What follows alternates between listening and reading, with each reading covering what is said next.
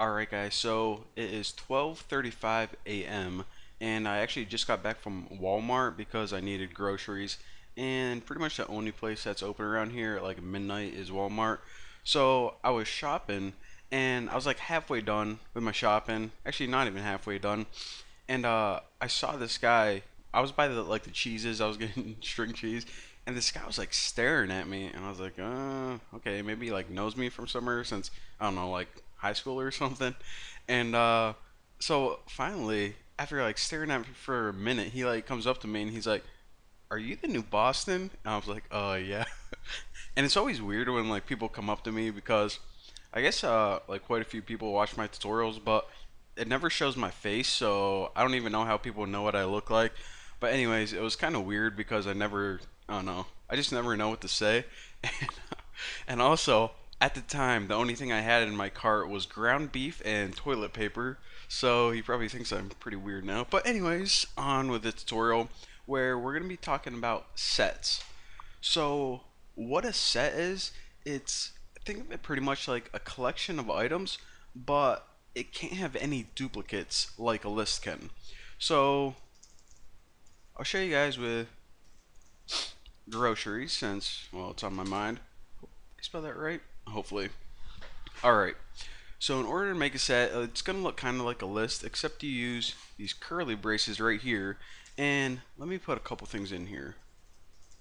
So cereal, for some reason, my pie chart seems like it's ugh, it seems like it's lagging a little bit.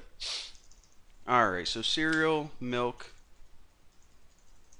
I got some Star Crunches too. I'm addicted to those things. However, when it's really hot outside, if you ever eat a Star Crunch, they taste disgusting, which is really weird. All right, so say we got some beer, or we have to get beer, whatever this grocery list is for. Duct tape. What else is usually on my list? Lotion. And what I'm going to do is I'm going to add beer again. Now remember that I told you that what we did right here is we made something called a set. That's what this is. However, it can't have any duplicates. Now if you notice, we have beer right here and also beer right here twice. So what happens is whenever we print this out, print groceries, check it out. It prints everything on our list. However, it only prints beer once. Pretty cool. So again, this is actually helpful whenever you make something like a grocery list or any set where it's pretty much useless to have the same item twice. So I'll show you guys, say we actually were making a program where we're printing out a grocery list for like, I don't know, maybe we're making an app where we can store a grocery list online and we can look at it on our smartphone. That's actually a pretty good idea.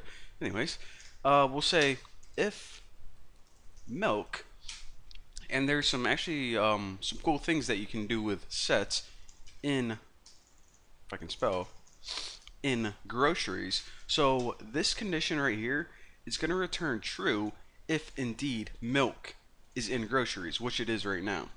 So we'll say print just something like you already have milk costs.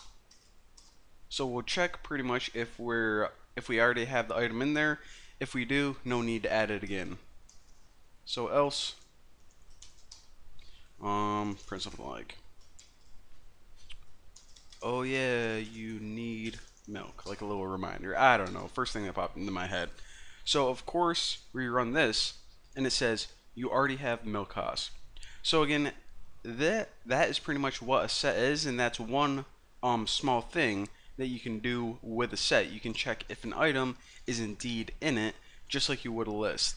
However, in later tutorials, whenever we are building like a little more advanced programs, I'll show you guys some other things that you can do with sets and how they are incredibly useful. But for now, thank you guys for watching, and I'll see you later.